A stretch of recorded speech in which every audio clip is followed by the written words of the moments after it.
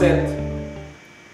You will level off, stay for a while, and then at a certain time you will what?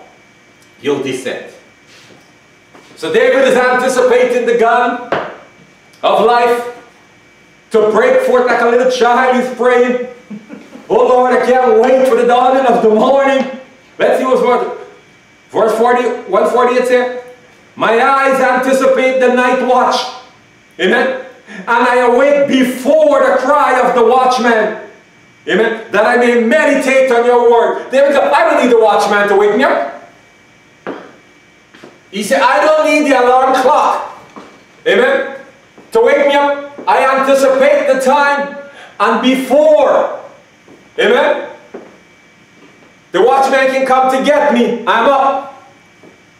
I am up meditating on the word. I need to get those thoughts for today, because today is a new day. I'll meet new people and new things, a new situation, an intricate situation, a diverse situation. So the thoughts and the plans that you worked yesterday will not work what? Today. The anointing I have yesterday will not work what? Today. You see, this is where many times the church is trapped. You had some thoughts and plans and you were very effective yesterday. And you thinking you can live on yesterday manner into today. But the manna from yesterday, as we know, it goes bad. Maggots can get at it, and that manna will not be able to use today with the new people and the new thing and the intricacy and the diversity that will come your way. So you need to get up in time to catch the word of the Lord to be ready for today. And you need to be like David, like a child, praying, Lord, I need new word. I think Kirk Franklin have a song, I'm going to need to pray to make it today. David is praying before the watchmen get up, just in order to make it today. Some of us, the church, we are lazy. We don't understand. And why are you lazy? You don't realize you're in a race. You don't realize you got to pick up a certain speed, get in. And listen, remember, when you're trying to establish something, it takes what? Time. We are adjusting to this COVID time. We're not able to run church how we used to run church. But it took us some time to get all the elements and things in place to get the new establishment, amen, established and directing it. It just doesn't happen overnight. If you're going to live your life, you're going to need the Lord to give you thoughts and plan to get it established and then directing, meaning get it to compound. There are many people start things, but they can never get it, keep it going. Because after establishment come directing, controlling. After you get the car moving, you got to what? Keep the car going. Do you understand this process? You don't want your momentum to fight against you. It must be directed or controlled or managed. Amen? So David said, amen, like a little child, I awake. He said, I don't need the watchman to wake me up. I am getting up before the watch. And why am I getting up? I need to get some new thoughts and new words for today. Amen? I find my, you know, listen, any Christian that's practicing the spirit. By the way, let me just simplify it. Practicing your spirit is nothing more than exercising it. You let the spirit do the things the spirit's supposed to do. Just like moving your hand. And what you'll find the spirit do, he is excellent at anticipating today. So he always look to the Lord to get what's necessary today to be ready for what? Today.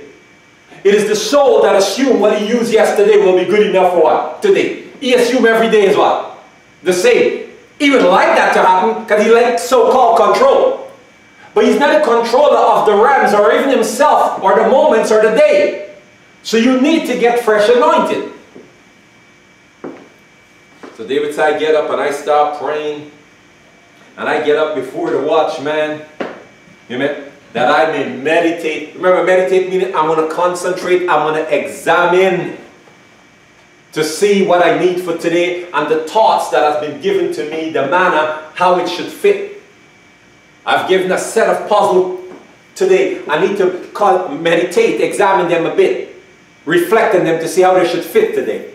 Because how I put it together yesterday, how I dealt with Pastor Chow is not necessarily how I dealt with the First Lady. And how I deal with the First Lady is not how I'm going to deal with her children. Amen? And her sisters and her mom and her brother. I need different things. I find the Spirit makes me pray things that I feel quite confident because I dealt with it for a long time. Yet I find the Spirit makes me pray to God, Lord, grant me grace to deal with this, but I've been dealing with this for 10 years. And what the Spirit knows today is what? A different day and a different time, these interfacing are what? Interfacing, are taking place.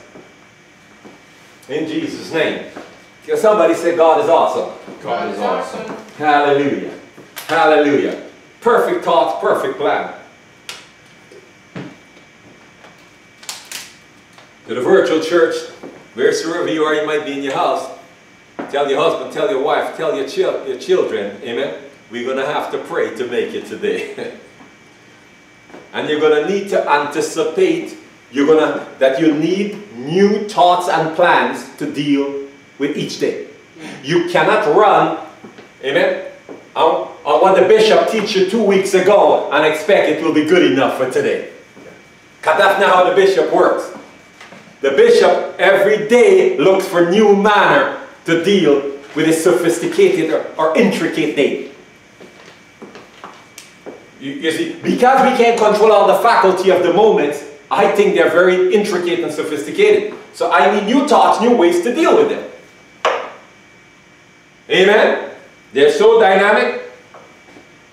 Verse 149 said, hear my voice according to your steadfast love. David goes, I know you love me, so I want you to hear me crying early in the morning for the new thoughts and plans according to your love. He's pushing back God nature and God nature. He said, God, I want you to hear your child, your creation crying out to you that you need thoughts and plans according to peace and according to prosperity, according to your nature, God. Oh, that boy is brilliant, I'm telling you. Perfect. David don't pray according to himself. Perfect. He goes, I know God is loving. I know God loves me. I know what I need. I need thoughts and plans because he has thoughts and plans for my success and peace. Amen. And his glory. So I want him to respond to me, not according to me, not according to the cleanliness of my hand. You see, some of us maybe, I never have the confidence. I've been a man of God for a long time. But I still can't pray this prayer. David have a prayer I can't pray. David have a prayer I cannot pray. I pray through Jesus Christ. David said, God rewards me according to the cleanliness of my hands. That man got a lot of confidence. He had a lot of confidence. I can't pray that prayer. And I've been a man of God. I go, Father, bless me, amen, according to your grace. Reward me according to your grace. Because you have to be quite clean. In a sense, I go through Jesus. Amen. But David had such confidence in how he walked sometime. He goes, the Lord, in Psalms 22, David goes, the Lord rewards me according to the cleanliness of my hands. Amen. I have a lot of respect for that man. A lot. So David, you said, amen. I'm praying, he praying according to God's nature, but God give us grace. I personally pray according to the grace. Amen? According to the cleanliness of Jesus. Exactly. Exactly. Yeah, so it's the same idea here. Amen. But if you don't think you need God's love, you're moving all right, you could pray like David, Psalms 22. Amen? So in verse 149, he said, hear my voice according to your steadfast love, O Lord. Then he went on to say, now this is the preparation, the acceleration. Quickened and give me life according to your righteous decree. He said, now quicken me, now format me, get me in the position that I'll maximize the day, the moment, the situation, the circumstance, and all conditions. First he called upon God's love, then he called upon what he needs today. I need a reformative, an effective one, the latest model of equipment, of efficiency to move through the day. You see, the quicken is get me ready according to the time, the season, the moment. Because a lot of time you might come to the race, but the race is running Usain Bolt at 9.6 something second, and you are running at 10. So you need a quicken. You need a jump start. You need to get into the moment, the time, the race at hand. The latest updates. You need the latest. I love this piece of work of David. You gotta get up early, I'm ready for your word. Then he pushes back on God, Father, please answer me according to your nature. Then he goes, now quicken me. according to the moments that are coming. You know what I'm going to face. I'm going to need to outrun on a horse like Elisha, so I'm going to need to be quickened, reset. You see, when you're like me, and you squander the first part of your life doing nonsense, I can't run the race effectively from getting 20 years behind. Because 20 years ahead, the horses I've been running with is gone. The only way I can compete now on the same ground, even if the Lord established my steps and directed, I need a what? A quickening. Because the race that was set for me is the race that is what? Set for me. I'm the one to fall back. So now I have to ask the Lord, Father, according to your love, hear my voice and quicken me to maximize the rest of my life. Quicken me to be the man of God I'm supposed to be. Quicken me to be the husband I ought to be. I should have learned to be a husband since I'm maybe in my teen and early 20s, but I'm still trying to get good at it. I should be a better man of God, a better brother, a better sister. I should have learned to believe better, think better, speak better, live more peaceful, more successful. But Lord, as you can see, I've been stumbling around, wrong establishing or not establishing. So now I need you to what? Quicken me. According to your love. In essence, I'll say it different. I'm saying, God, quicken me according to your investment in me. You invest in me to have glory out of me. Quicken me according to your glory. I understand what I'm saying? Not according to my limitations, Psalms 119 verse 96. That don't, if I try to quantify it, typically it's way too limited. I'm not the architect of myself or the rams or the race. I need God to quicken me according to what? His love, His glory, His standard. What is necessary according to His will. But then, I need to tell you the truth about something. Sometimes you pray this prayer, and when the quickening happens, you go, whoa, I'm moving way too fast. Things are changing like there's no tomorrow. I didn't expect this much. So when you call for the quickening, you must prepare for radical change. God is a radical entity. Radical. When you read the Bible, one thing you're going to learn about God, He is super radical. Woo! You take a couple of fish and some bread and go, feed thousands. He is radical. Amen? He'll make sea and bank stop. He is radical. So when you call on the quickening, expect radical change. Unless you're moving already according to the will. Then that's just the way you are. Or that's the way He has you. Sometimes I've seen people pray this prayer and then they go, Bishop, my whole life has changed. It's what happened. It's what happens. So many pray a modified prayer.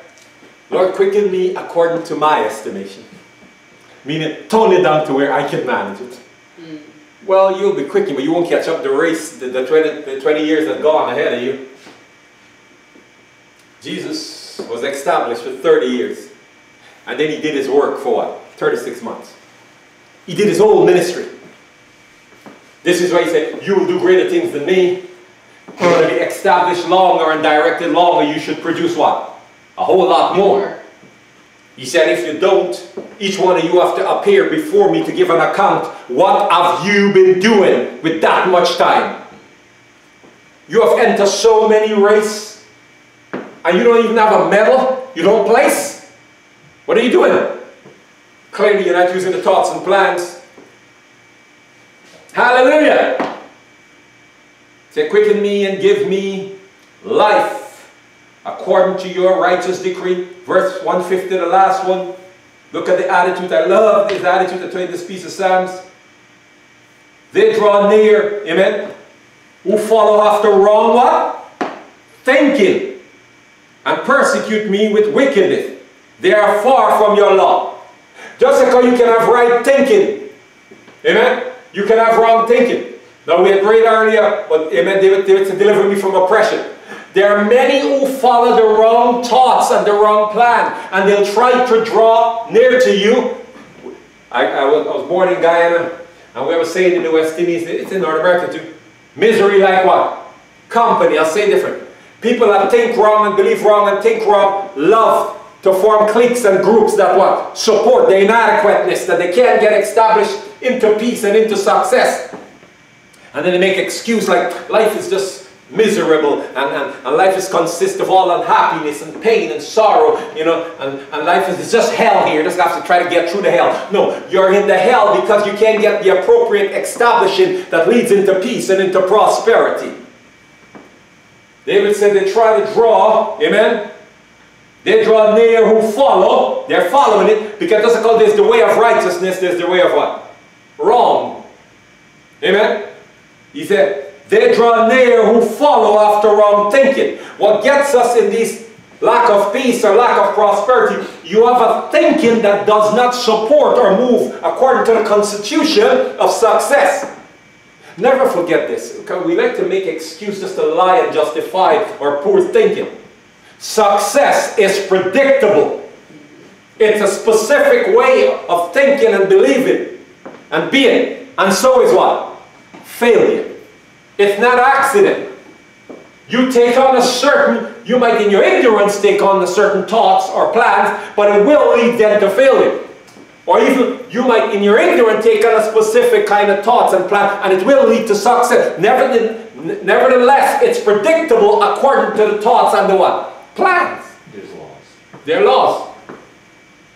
David said they are far from your law. He said your laws, amen, is love and peace and success and peace. Amen. He said follow these and you will be effective. Sin is to keep you away from God's laws, make you stop anticipating, and you do not comprehend or live for the importance of those words. You see, why would you want to live a life that does not lead to success and peace? Why? Are we that miserable? God didn't make you. You're made in His image. You're His imago Dei. You are made for success and peace. In fact, you are so made, He charged you. You see, you will have dominion. You will dominate. In the air, in the water, on the ground. He said, I give you dominion. And I will hold you accountable according to the dominion. Tell somebody you're made for success. We are made for success. And made to be in peace. And made to be in peace. While we succeed. While we succeed. Not a crazy world you're living in. Stressed like there's no tomorrow. Meaning, please be very clear. We have a lot of success in the world. But we don't have a lot of what? Peace. Meaning they are succeeding without any what? Peace. So it's only part of the success. You're supposed to have success and what? Peace. It's why the Bible said the kingdom of God is righteousness, it's peace, it's joy. You're enjoying the peace. And it's being in the Spirit all the time, never separated from God. Anytime you're separated from God, you're out of the kingdom. Amen? Anytime you're not enjoying the process, you're somehow separated. They build on each other. He said, first there's righteousness, which makes peace just, amen? The Bible said, righteousness that give in the book of Hebrews, it gives a peaceable fruit. The effects of righteousness is what? Peace. And you'll find you're enjoying that process. You enjoy, there are many people that don't enjoy being with themselves, they don't enjoy being with God. They don't put up with people, they're miserable all the time. Any place, anything, nobody wants to be at them. And what's the lack? There's a lack of peace. They don't have peace in themselves, peace in their belief, their thoughts, their words are different. How could they have it in the interplay? You find people that walk in the way of righteousness and after the manifestation, the fruits of peace. Oh, people love to be with them. How they love to be around them. They don't want to leave. And what's happening, this person is walking in righteousness and bearing the peace, the fruits of righteousness, which is what? The Bible says a peaceable fruit. A peaceable manifestation, a peaceable showing. In Jesus' name. Amen. Hallelujah. Now this is what David after. He said, oh, I anticipate the morning. I know I'm supposed to pray. It's like the rooster. The rooster's supposed to crow in the morning. David said, but like a child I'm praying. I know I have to wait till the morning. But Father, I have cried out like a child. I know the morning will come soon. Can I have your word that I need to make it today? Can I have some righteousness that will give me fruits of what? Peace. In Jesus' name. To God be the glory. Hallelujah. Hallelujah. The attitude must be appropriate. You must have an attitude fully committed to having what is necessary for peace and for success. And believe me, don't let nobody fool. Notice what David said, according to your love. There's nobody wants you to have thoughts, amen, of peace and success more than what? The one who created you. David said, according to your nature. According to your love, Lord. Amen. Quicken me. I am thanking God that He's quickened the church. And for the unchurched, those that are falling behind and not walking in the established desire of God's thoughts and plans for peace and success, I am praying the Lord will quicken you. I'm praying you're going to make up the time that is lost. And you're going to run an effective race. This is for the unchurched. And for the church, may you continue to move according to the will of God and the time of God, in the quickening and all that you need according to His thoughts and plans, that you will be effective in all you'll be and do. Glorifying Him. The Bible teaches in Hebrews chapter 2, verse 9, Jesus came to bring many sons into what? Glory. He came to make you productive. Tell somebody, Jesus came to make me productive. Jesus came to make us productive. While I'm at peace. While I'm at peace. He said, I give you peace, but not like the world. He said the world gives success, but there's no peace. We see people are succeeding all the time and still killing themselves. Still are alcoholic, drug addict, etc. But they have all the wealth. Because success has two parts. One part is productivity. But the prerequisite of productivity is what? Peace. Peace. Some are working to no end because they're never at peace. No matter how much success, they're never enjoying it because they're always what? Restless. No matter how many jobs they have, they're always on the run. How many women they have? They're restless souls. They're forever creating some form of hell for them or somebody else. And what's missing is the thoughts and plan conducive. In the book of Isaiah chapter 26 verse 1, 2, 3. Amen. God said those who have their thoughts, who are anticipating, amen, who have all the inquiring and all the thoughts on me, the inclination on me, they will have a steadfast peace, continuous peace. He said they will have continuous peace. They're like David. They're just waiting to get into God. Amen. God thoughts. You know, I want to share something with you. I have many Bibles, it's true. But I received a new Bible recently. It's not new, but I mean, I knew to come into my life. It's a Bible, Mama, how old is it? I think it's from 1927. Or earlier. It's one of the earlier editions. My point is, I can't wait to get into it. I am so excited. One thing I'm excited, Pastor, I was thinking you'll have to read some of this. The Bible used to have more books than 66. They took out a few books. This one have all the books. Some prophets I didn't even heard about. But I'm excited. I'm like a little child. I can't wait. I think about it, I meditate. I'm like, Lord, you gotta give me a chance to get into it. I don't want nobody to disturb me when I'm focusing on it.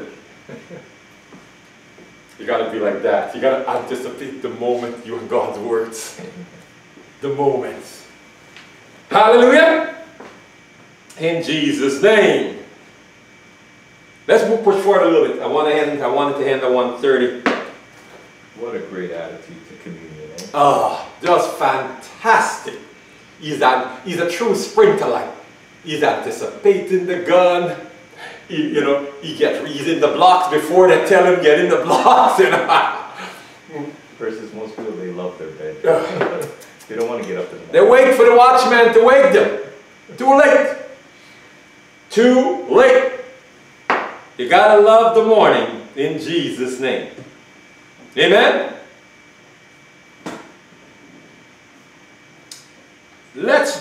We're close. Maybe I can finish this thing.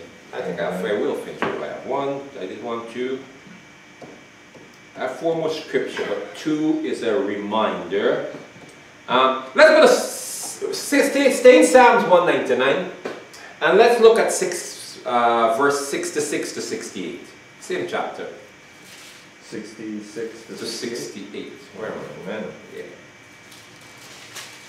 And then let me see if I can show you two reminders, and maybe I'll end this message this week. If I find it prolonging, I'll end it. Hallelujah. We must ask God, amen, who desire and wants to give us the thoughts and the plans we need for our peace and success, to teach us, amen, how to desire it and how to live and walk in it. Psalms 119, verse 66 to 68. Shall we move? David talking to the Lord. Now look at his prayer to the Lord. Teach me good judgment, wise and right discernment. Dear Lord, I need you to teach me how to judge things properly. Because I look at good and I call it what? Evil. And I look at evil. The Bible teaches in Isaiah chapter 5, the Bible says they're calling good evil and evil what? Good. He said people and things with bad heart and bad plans have nothing to do with peace and success. I go, man, this person is great. And people that are fully committed to you, I look at them and I go, I don't know, you're not dynamic enough. I look at situations that I should be established, get established in and working in, and I go, this is boring. I don't want to do that. I don't want to get absurd. So David realized, remember again, Psalms 119, verse 9 to 6, this is a man that knows himself. He go, there's a limitation on me, and I need to get this limitation fixed. So to do it, I need to ask the Lord to do some things. So verse 6 and 6, he go, teach me good judgment, wise and right discernment. Amen? And knowledge. For I have believed, trust, rely on, amen, and claim to your commandment. He said, I'm depending on you how to deal with people, things, situation, and you, Lord. So you're going to need to give me the discernment to do this well. Amen? Verse 6 to 7 said, before I was afflicted, before I started making all the mistakes and experiencing the fruits that are not peaceable, I went astray. But now your words, amen, but now your words do I keep, hearing, receiving, loving, and obeying. He said, before I get the effect of my own thinking and my own believing and, amen, and interacting, and I got the fruits, the impact of it, I didn't love your words. But after I feel the sting of the bee, I am adhering to your words. I'm hearing it, I'm loving it, and receiving it, and obeying it. Yeah, the wrong software.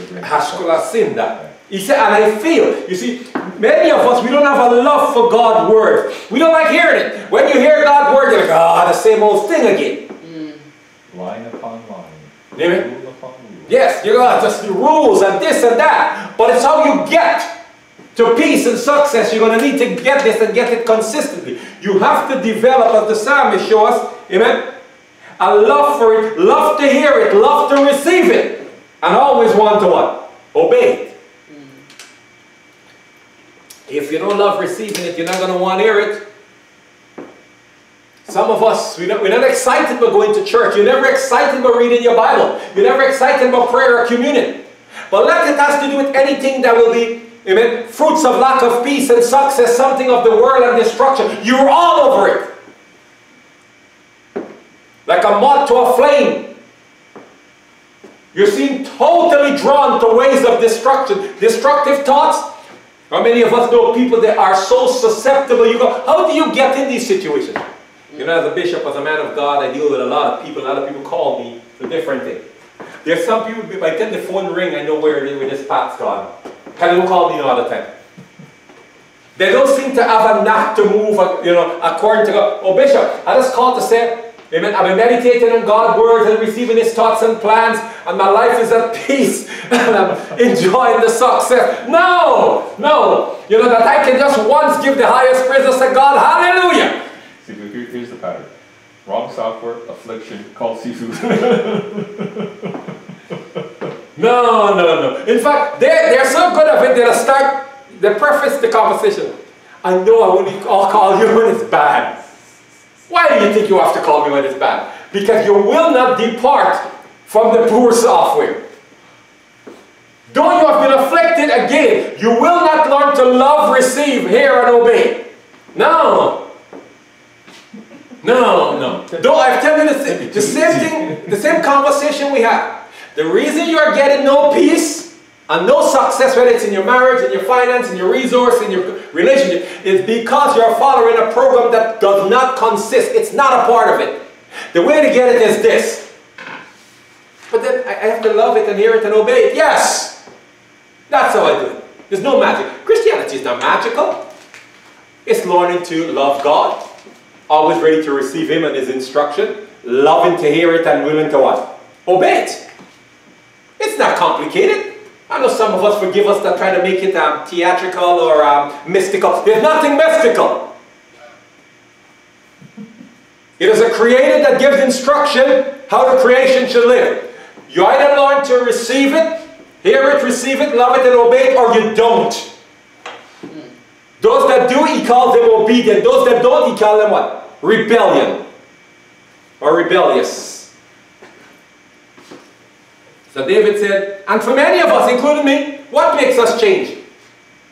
I was not adhering to God's word, do I grow up with it? But when I feel the afflictions of my own ways, then I go, Lord, there has to be a better way than you think. I'm glad you have come to this conclusion. Now will you let me give you the thoughts and plans that deals with peace, consist of peace and prosperity. In Jesus' name. You know, I got a joke to give you. Even during the pandemic, the Lord said, son, you'll increase. When I was a younger Christian, and I started to use God's thoughts and plans, I go, man, I'm just blessed and lucky. You are blessed, but you're not lucky. It's very simple. If you use my thoughts and plans, this is what will happen. That's nothing to do with luck. Nothing. Luck will be you're using the wrong and you're getting what? The good. It's righteousness. You get just righteousness. You use my thoughts and plans, you'll have plenty of peace. And plenty of prosperity. You don't? You can even belong to me. You don't have to worry what will happen. You see, when the righteous get their hands in wrongful thinking, as David said, they draw closer, then they'll what? They'll get the wrath of the wicked. Verse 68 said, you are good and kind, amen, and do good. Teach me your stature. God is good and kind. And He so wants to teach you how to live in His goodness. So David said, Lord, you're good and you're kind. And now that I've been afflicted and I'm leaning to you to hear and to listen and obey, teach it to me. And if you're smart, you pray, like how your bishop pray. Lord, teach me, because I've seen God teach us to many people, including me at one point, Solomon. But you need Him to teach it to you, and then Lord, help me to obey it. Don't trust yourself just because you get the information, you'll do it. Ask Him to help you to what? Obey it. To obey it. In Jesus' name. Amen? I want to show you something quickly and then let's wrap this process up. Go to 1 Kings. David is about to die and he's about to give Solomon some instruction. Solomon has become king. David has made Solomon king over his other sons. Especially the one who was masquerading to be king. David had a son.